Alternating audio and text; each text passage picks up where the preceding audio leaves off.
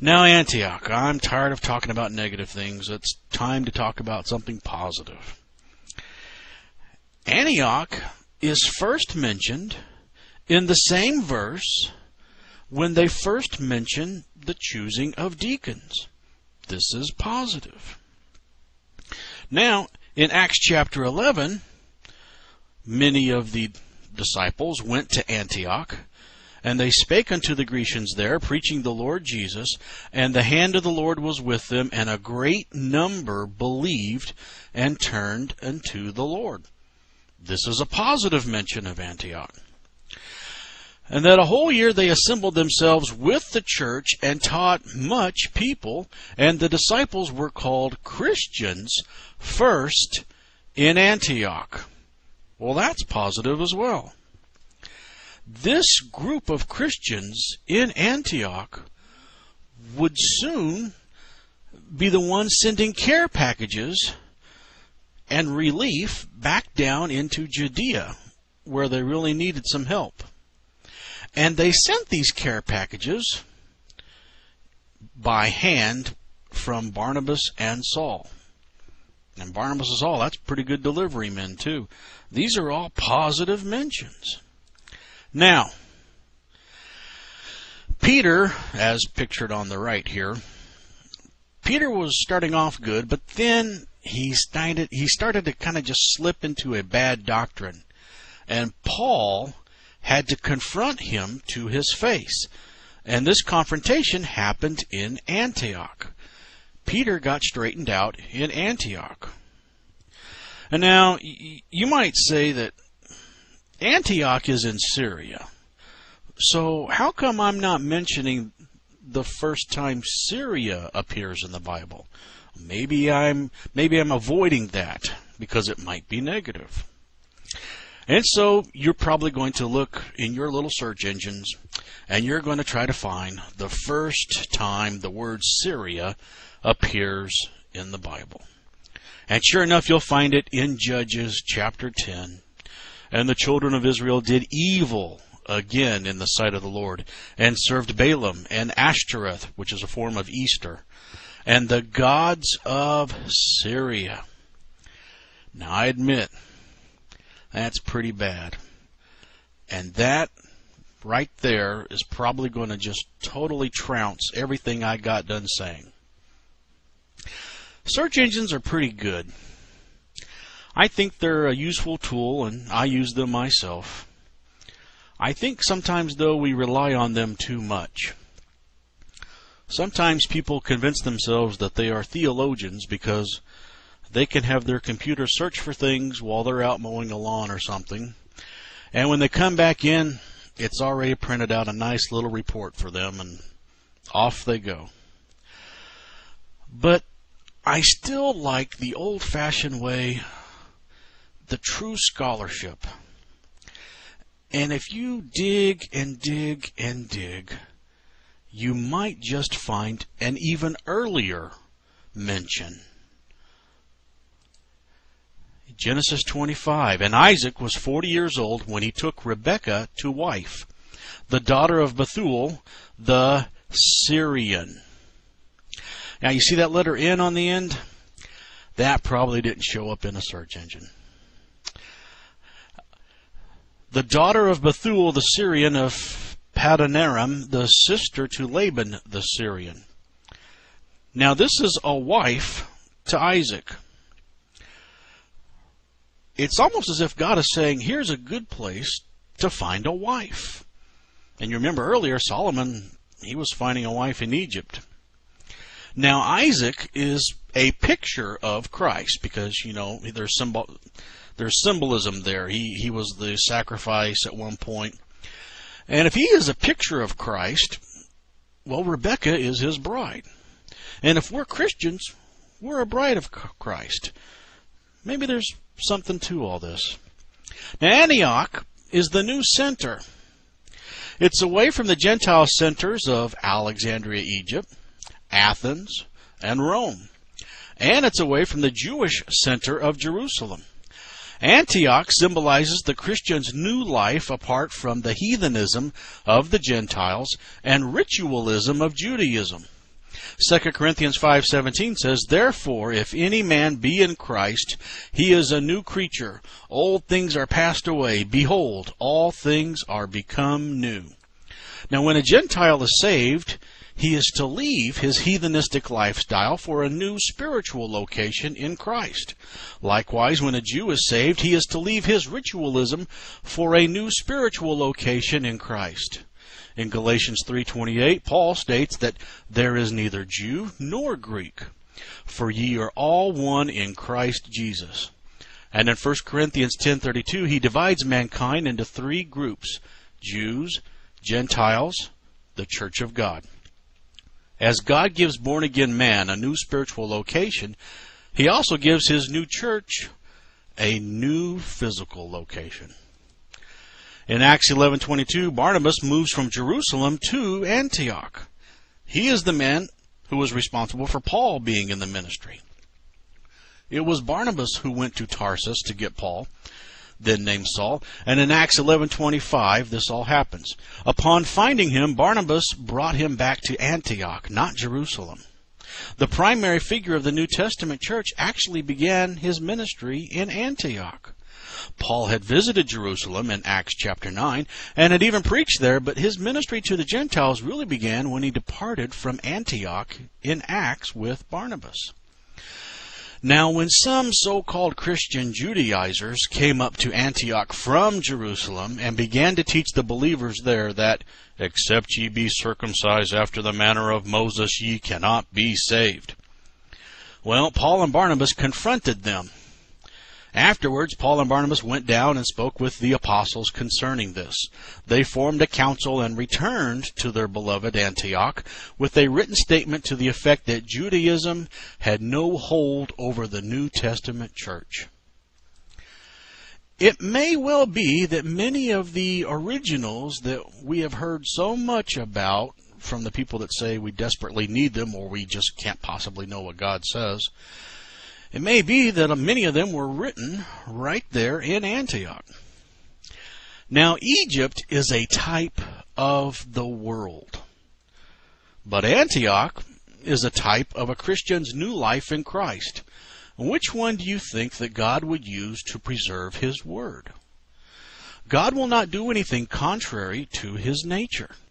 It would be inconsistent with God's nature to use Alexandria, Egypt, to preserve His Word when He paints such a dismal picture of it in Scripture.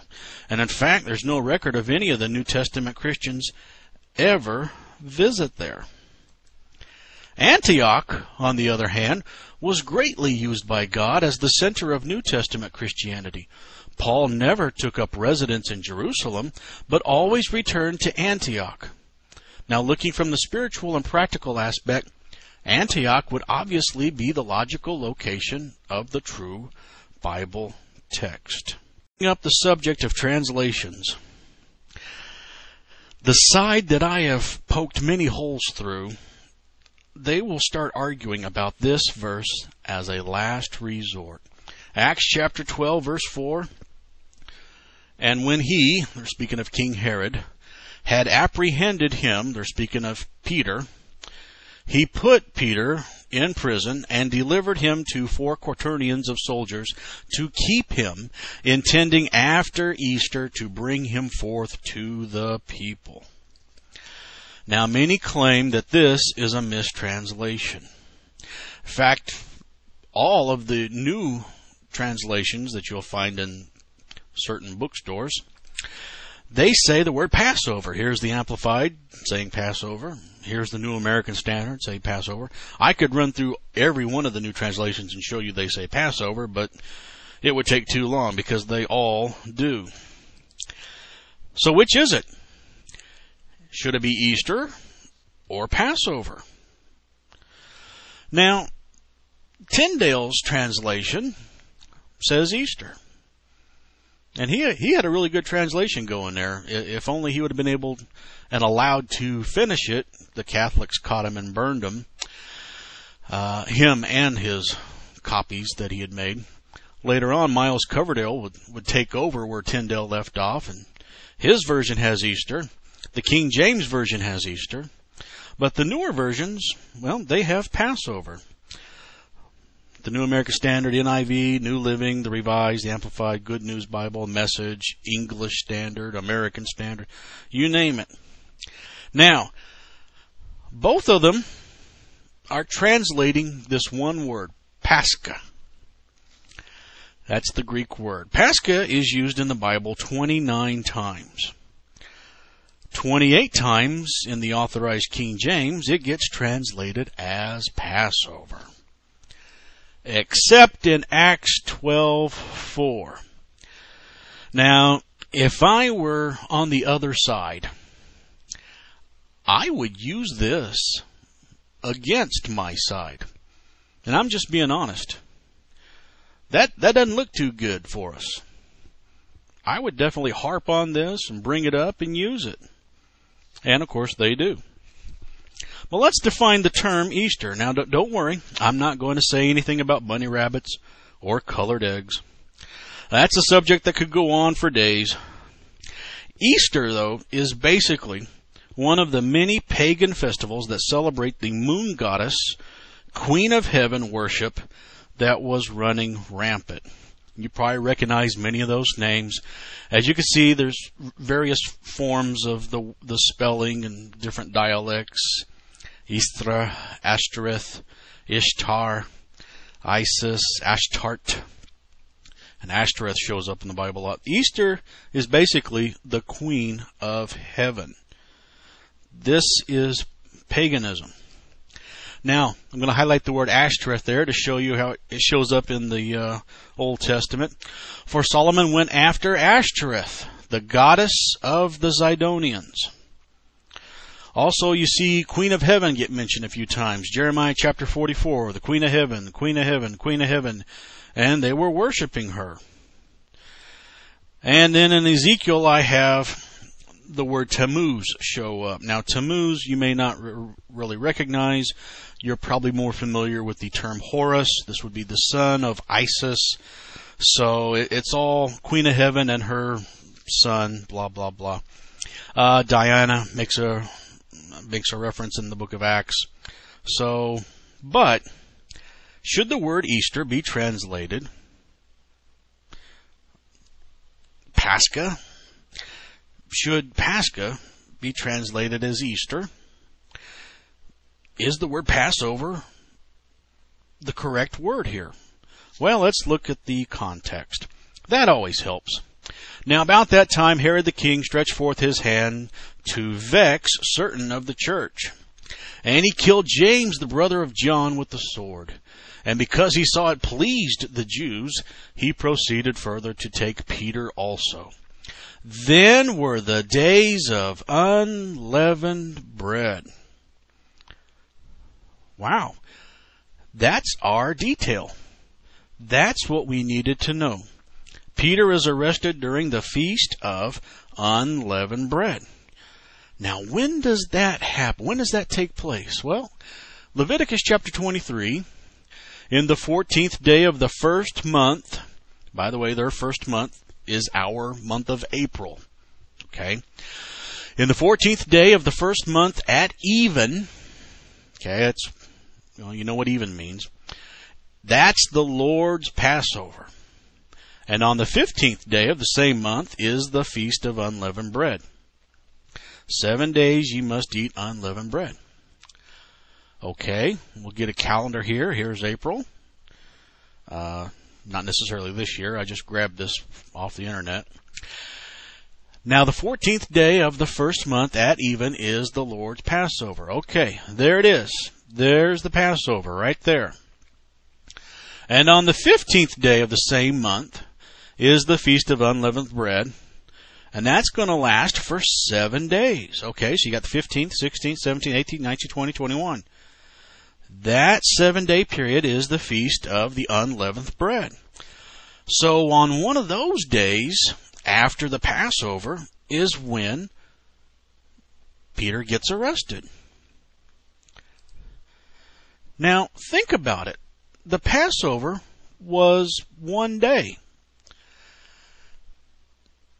Did the second-born children die on day 2? Did the angel of death come back Day 3, killing the thirdborn, fourthborn. Let's see, you got the Passover and then this whole extra week. No, you'd have to be the 9th child to survive that. My goodness. Numbers 28, and in the 14th day of the first month is the Passover of the Lord. This is making itself very clear. Now, some people go, oh, why does the Bible repeat itself? Maybe sometimes because it knows people are going to start questioning things. So God repeats himself. The 14th day, that's the Passover. And in the 15th day of this month is the feast. The 7 days shall you have unleavened bread. Well, okay, that's the way I read it too. On the 14th is the Passover, and then you got the feast of unleavened bread. Numbers 33, and they departed from Ramses in the first month on the 15th day of the first month, which is the morrow after the Passover. If you get to the 15th day, you are now after the Passover. I like it when the Bible is real clear like that. And I like it even better when I can find it in the Bible twice. Joshua chapter 5, and the children of Israel encamped in Gilgal and kept the Passover on the 14th day of the month at even in the plains of Jericho. And they did eat of the old corn of the land on the morrow after the Passover. I just love that. Deuteronomy 16. But at the place which the Lord thy God shall choose to place his name in, there thou shalt sacrifice the Passover at even. Well, boy, there's that word even again. I wonder if we can define that word. What is even? Is that like evening? Oh, next word. At the going down of the sun. Imagine him saying that real slow to you so that you catch it. That's the Passover. Yep, that's exactly the way I see it too. Here's a question you might have to be asked. Does Passover always happen during the first month? That's a fair question. Let's see. Maybe there's a hole in this theory we have. 2 Chronicles chapter 30. Then they killed the Passover on the 14th day of the second month. Wow. Let's see. Boy, I don't know how we're going to get out of this mess. Now, 2 Chronicles 30. This was going to happen about 765 years after that first Passover. Something may have gone wrong between then and this period. Well, now, let's look at that calendar again. You know the Passover is going to start coming up around the 14th. Let's say on the 12th, a couple of days before, let's say you start to have a cold sore, maybe around your mouth or lip or whatever. And maybe people that see you with that, maybe they get very concerned. And they think you might have some form of leprosy. Now, the custom back then would be to lock you up for about 7 days, and then check you at the end of that 7 days to see if it's gotten worse, or was it just a sore. They wanted to be very careful. Well, if that should happen to you, you don't know what's going to happen. It's unforeseen. You missed Passover. If only there was some way that God would provide for you so that you could participate in Passover. And guess what? There was. Numbers chapter 9, and the Lord spake unto Moses, saying, Speak unto the children of Israel, saying, If any man of you or of your posterity shall be unclean by reason of a dead body, or be on a journey afar off, yet he shall keep the Passover unto the Lord the 14th day of the second month at even. They shall keep it and eat it with unleavened bread and bitter herbs. Well, there you have it. God wanted to give people a second chance. Okay?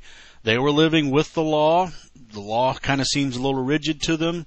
God says, I understand these things. I'm going to give you an opportunity to go ahead and have Passover and observe it. Now, we in America would probably think, oh, I got sick and I missed it. I'll just do it, maybe the next weekend or let's see, a week from the 14th. That would be the 21st. I'll just do it then. Well, no. God has a formula here. He really likes that 14th day. For whatever reason. He's got his own reasons. We're not going to question him. So he has made this formula. If you miss it this time, well, look forward to the next month and then do it then. Now back to that 2 Chronicles verse. The people of 2 Chronicles, they found out that they were totally in the wrong. And they wanted to get right with God, but they were a few days late to celebrate the Passover. So they used their Bible as their final authority and got right with God on the second month, which God allowed. Now that was about 700 and some years after the first Passover. I wonder if the Bible mentions a Passover after this one. Why, here's one in Ezra chapter 6. And the children of the captivity kept the Passover upon the 14th day of the first month. And this would be about 900 years after the first Passover. They are still doing it the way God instructed them to do it. So they're back on track, so to speak. Now they mess up in other areas, but for the most part, for observing Passover, they're back on the calendar. Now I'm going to go back to Acts chapter 12 and concentrate on verse 3. And because he saw it pleased the Jews, he proceeded further to take Peter also. Then were the days of unleavened bread. The arrest of Peter took place after Passover. Now, since it took place after Passover, then how could King Herod hold him until the Passover to kill him? Well, the answer is he couldn't. Unless you want to make the crazy argument that he's going to hold him for a whole year. Because he would have to hold him for a year if he's going to wait for the Passover. Passover just happened a few days ago. I hope I've explained this. Now, for some people, this explanation is not good enough.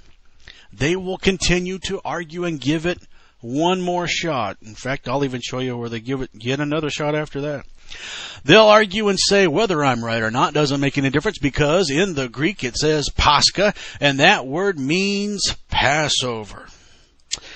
And they'll say that the Greek language would call for a different word for Easter, an entirely different word. Now, if they ever tell you that, you ask them, then what Greek word do they use for Easter? And this is the crowd. They're usually in an all-fired hurry to tell us what Greek words mean anyway, so this should be right up their alley, but they will probably resist and not even tell you. So let's find out for ourselves. I wonder what the Greek people, the Greeks, living in the country of Greece, I wonder what word they use when they say, hey, it's the month of March. I wonder when Easter's coming. That's not an uncommon question. We ask that all the time over here in America. Easter's all over the place. It can be in March or as late as April 25th. Who knows when it's going to be? They have a formula to figure that all out. Well, I happen to have a Greek friend. I asked him. I said, Nicholas, that's his name, by the way. Nicholas, what word do you guys use when you say Easter? Now, Nicholas is not a Bible-thumping Christian like I am. He had no idea the context of why I'm even bothering to ask him. I asked him in the month of May, it was the last thing on his mind. He said, Easter? Oh, yeah, that's Pascha. Pascha. My Bible is correct. But they're going to take another shot at it. And here it is. Here's their ace in the hole from Luke 22. They hope that this is going to be a rock that flies through the air and strikes us because we're the, mean old Goliath to them. And this is going to stagger us, and they're going to swoop in and give us the death blow or whatever. But no. But here it is. Now the feast of unleavened bread drew nigh, which is called the Passover. Wow. That's their verse. Well, I'll say this for it. It's slightly vague. I'll give them that. Sure. Do you really think that this one little verse is going to refute all of the verses I've just shown you? Do you think for 1 minute that Luke himself doesn't even know what Passover is? My final authority is Jesus. This is how I shrug off that. And he said, Go into the city to such a man, and say unto him, The Master saith, My time is at hand. I will keep the Passover at thy house with my disciples. Now, does Jesus keep his word? I would say yes. Didn't Jesus get arrested a few hours later? Yes. Did the disciples join him in being arrested? Did they all get lined up, have their own cross? Were all the disciples put in the grave for a few days with Jesus? No. If the Passover were an 8-day event, then Jesus didn't keep his word to spend it with his disciples. So here's what happened. Herod the king arrested Peter during the days of unleavened bread. He intended after the pagan festival of Easter to bring him forth to the people and eventually to kill him, of course. This all works just fine and dandy. Easter can come as late as April 25th. Somewhere between the 15th and the 21st is when Peter is arrested. And then in just a few days, a few short days, Easter would be here and over.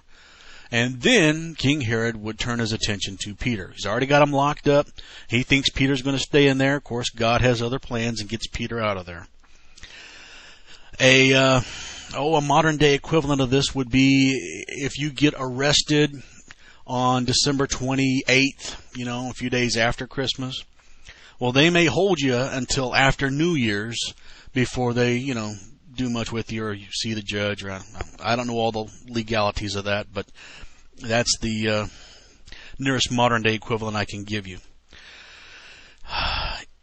It fits. He's talking about the pagan festival Easter. Okay? He's not talking about Passover. Passover already happened on the 14th.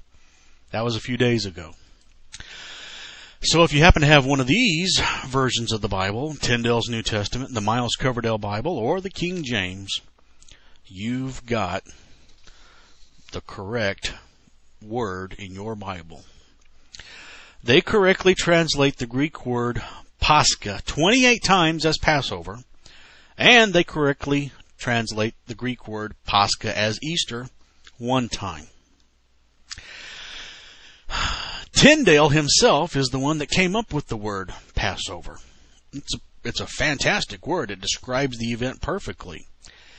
And when he got to that verse in the book of Acts, he realized, wait a minute, this time it won't fit this way. And so he was wise enough to choose Easter. That's the one that fits.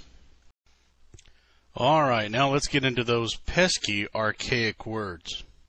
The typical complaint we often hear is, well, that old Bible, it's just too hard to understand. It's too difficult. Well, but let's take a look and see just how difficult it supposedly is. Here's a verse in Esther, and we're going to concentrate on that word evil. I'm going to underline it there for you. Now, many people might think that word is old-fashioned and archaic. So from the Alexandrian texts, comes the English Standard Version. Now, not necessarily because it's an Alexandrian text is the problem here. The problem is they have consulted many dictionaries or lexicons or what have you, and they've had to change many of these words, otherwise they won't be able to have a copyright to prove that it's different. So they're going to take the word evil in the English Standard Version, and they're going to change that to calamity.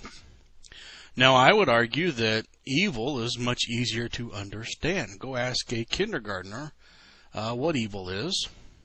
Most of them know. Most of them are probably very capable of practicing this at a young, mischievous age. Then ask them what calamity means. And I think you're going to have some difficulty on their part to tell you a good answer. The New International says disaster. But again, which word is easier to understand at a young grade level? I would think evil is. I don't think many of the words they claim are archaic really are. In the Gospel of Luke, chapter 11, we have the word evil. You'll notice that I've gone ahead and underlined the whole sentence, or the whole last part of the phrase that mentions evil. That's going to be gone in the English Standard Version. They don't even want to attempt to translate that last part. It's just gone.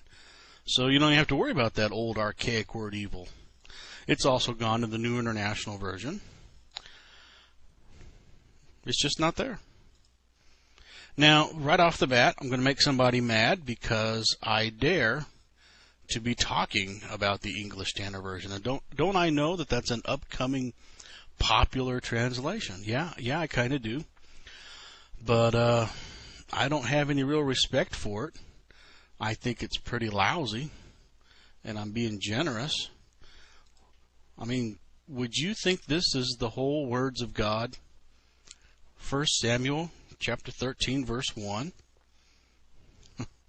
And I've heard some people say, oh, I just love the way this one reads. Well, since you like reading it so much, why don't you read to me this verse?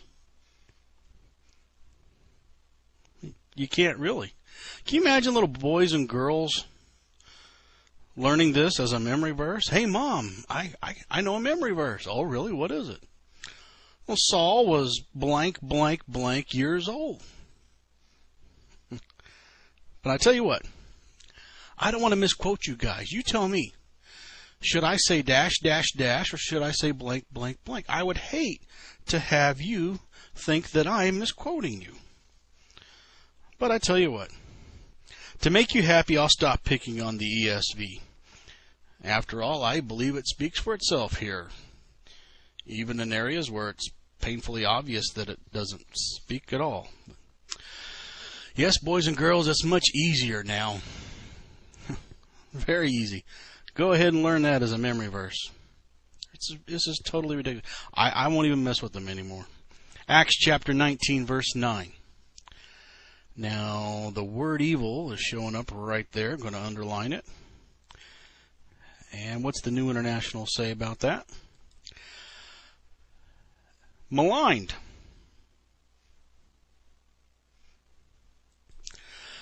Maligned. Now, maligned, yeah, you look it up in the dictionary. It mentions evil.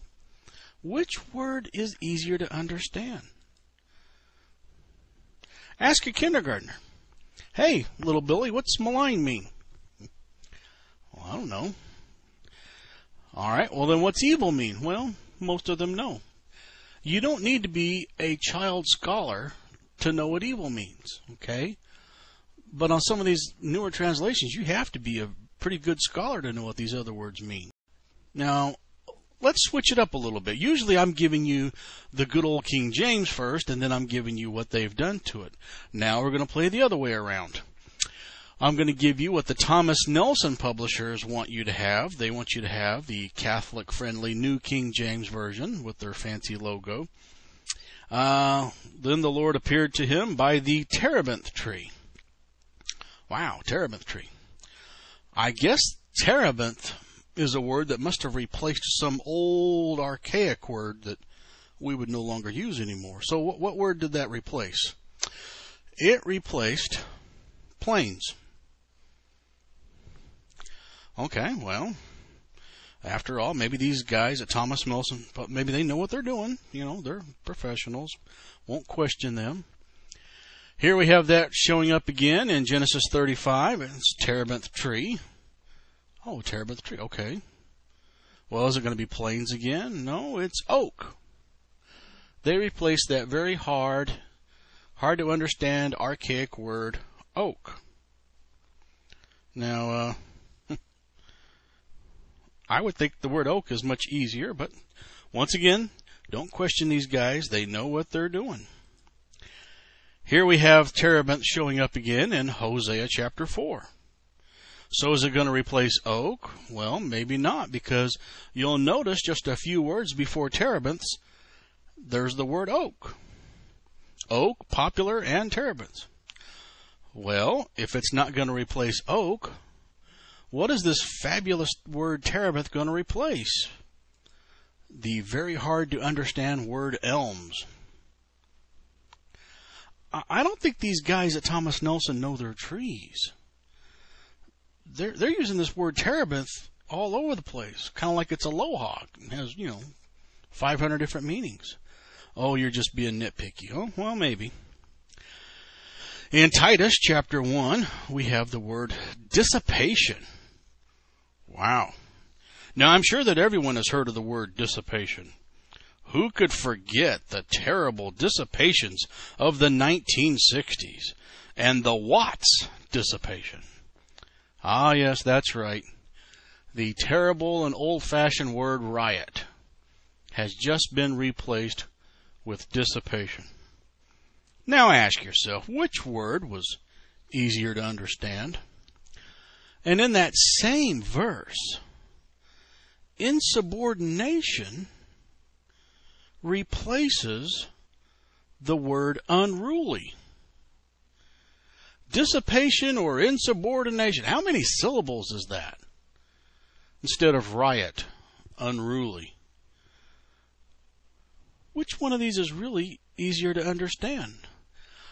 I'm going to say that old-fashioned one. I know. I wouldn't have believed it either until I saw it. 1 Kings chapter 1.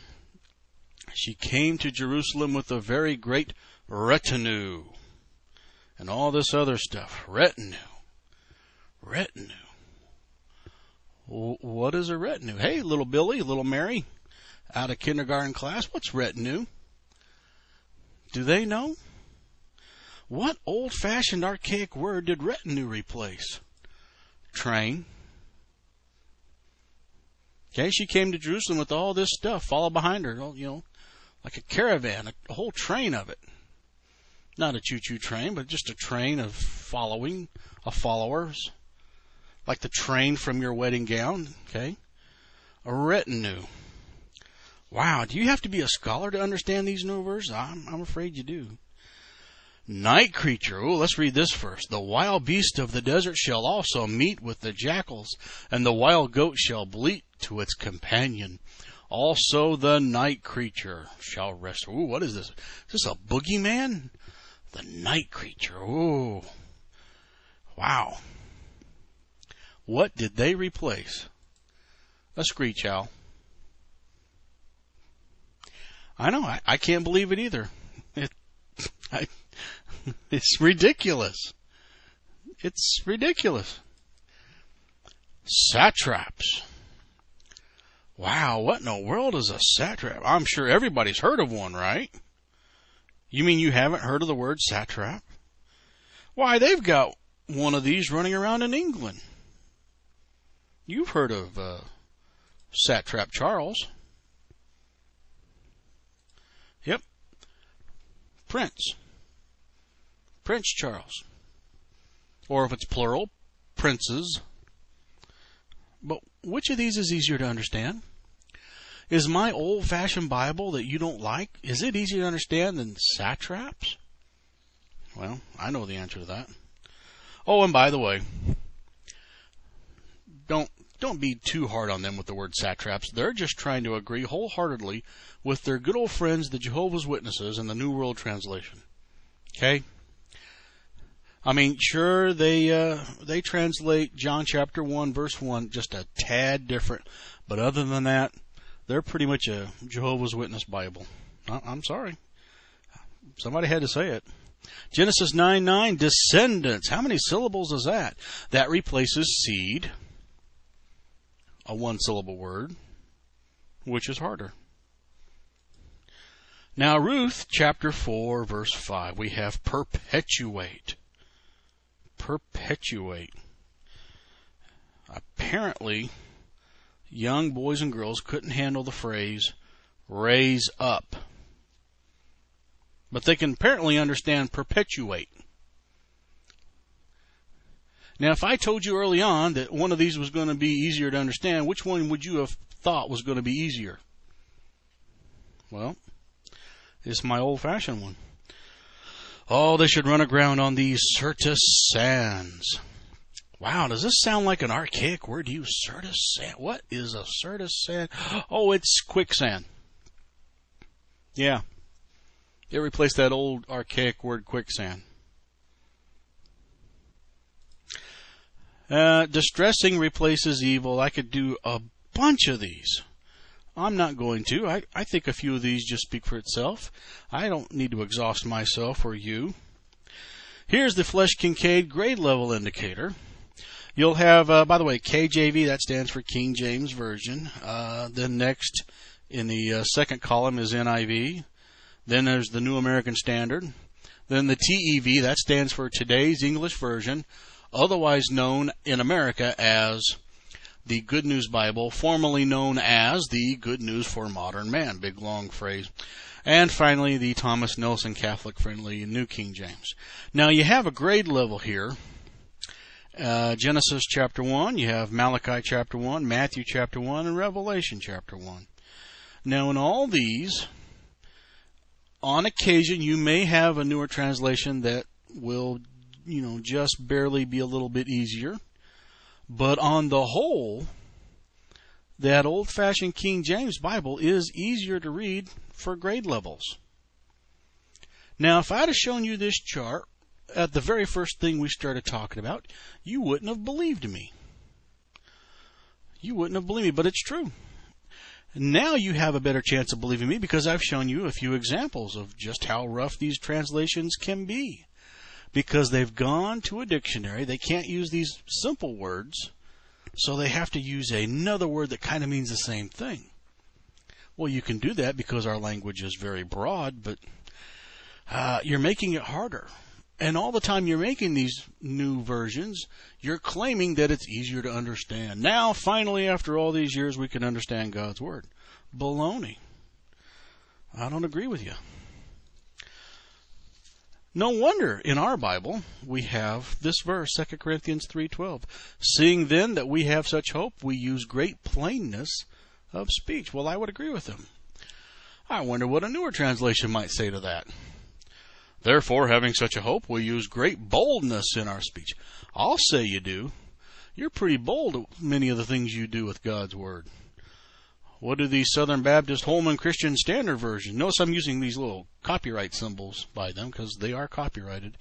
Therefore, having such a hope, we use great boldness. Boldness in what? Well, doesn't matter. We're just bold. Okay. Now you might say, well, yeah, okay. You may have a point there, but your old Bible, it's pretty hard to understand. You got thee and thou and ye and oh my goodness. Isn't it much easier just to have the word you in our new translations? I mean, after all, that's the new modern English. They've replaced these words. All these words mean you. We just go ahead and write the word you. Well, but when you do that, you kind of lose something here. I'll explain. Anytime you see the letter T in a word like thee, thine, or thou, or thy, and stuff like that, that is speaking to one person. Okay? Anytime you see the letter Y in a word like ye, you, or your, well, then it's speaking to everyone. And you say, what's the big deal? All right, if I go into a classroom and I'm looking at somebody and I say, you come with me, well, chances are everyone knows I'm talking to one person. But what if I'm talking to the entire class? You come with me.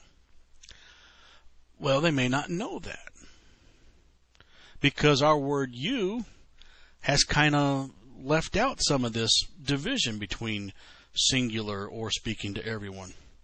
And the really good example of that is when Nicodemus comes to see Jesus.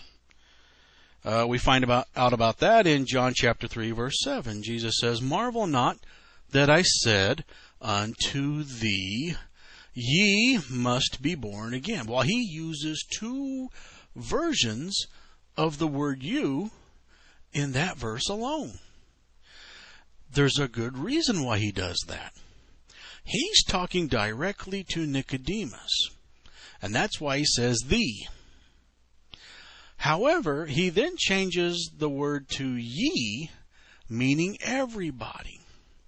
Because in our modern day equivalent, marvel not that I say it unto you, you must be born again, you might be able to make the argument, it would be a terrible argument, but you might be able to make the argument that Jesus is only talking to Nicodemus. Well, he's not. Now, he's talking to Nicodemus, but when he says ye must be born again, he means everybody. So this helps you not to get into a trap of trying to say, well, maybe Jesus is talking only to Nicodemus, and that's good for Nicodemus. That's how Nicodemus must get to heaven, but maybe there's a different way for me, because after all, he's just talking to Nicodemus. He's talking to Nicodemus, all right, but he's also talking to all of us at the same time. And that's the great thing about the written English word. You can be specific and not give anybody any wiggle room. And that's why I prefer it. I think in our modern language, we've lost that. I think it would be great if we started using thee and ye again. I think it would be, we would have more clarity. Now, I don't think that's going to happen, but I think it would be superior to what we already have now. So you might ask, are there any examples of God using an archaic or outdated word on purpose? Well, yeah. We find that in 1 Samuel chapter 9. Now, I've got pictures of a couple of donkeys there. It's a story about a guy looking for some donkeys. Now they're going to call it something else, so you'll excuse me if I read this. "And the asses of Kish, Saul's father, were lost. And Kish said to Saul his son, Take now one of the servants with thee, and arise, go seek the asses. And so, of course, Saul and the servant passed through this place, and they passed through that place, and passed over here and over there. And I'm not going to read all the places to you. But they did not find the donkeys.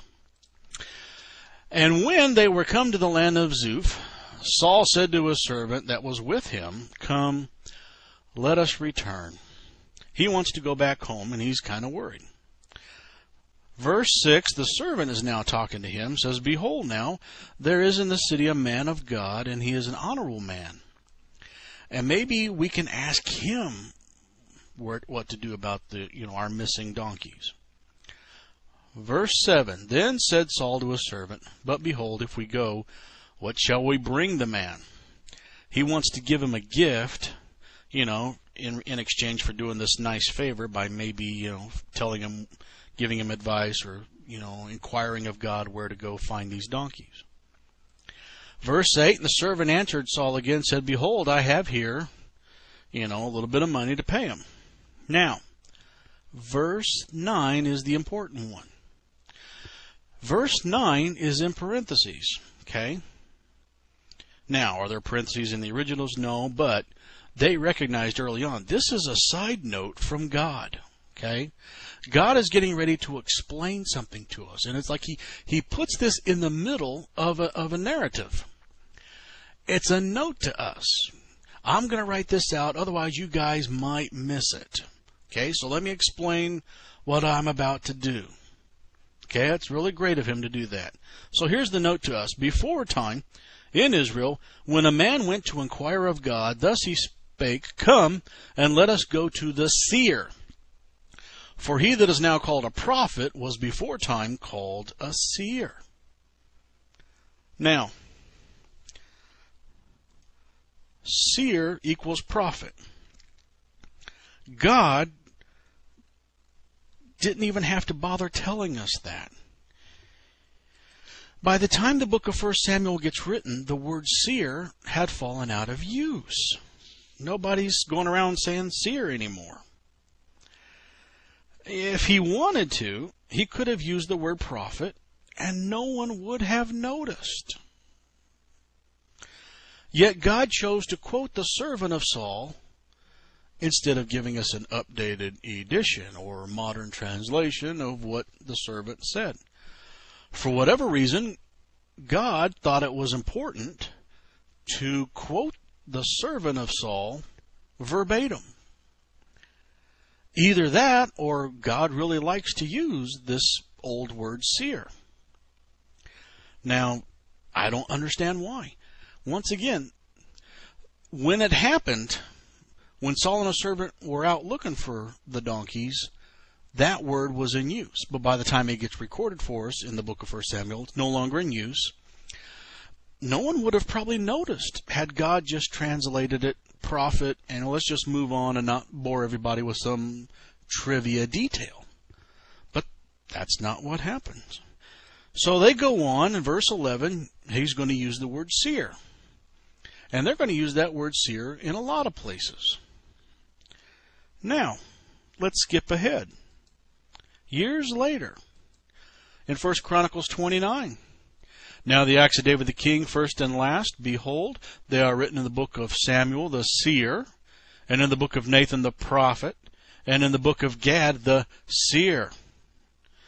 By this time, and this is probably a few hundred years later, they're using the word seer and prophet interchangeably.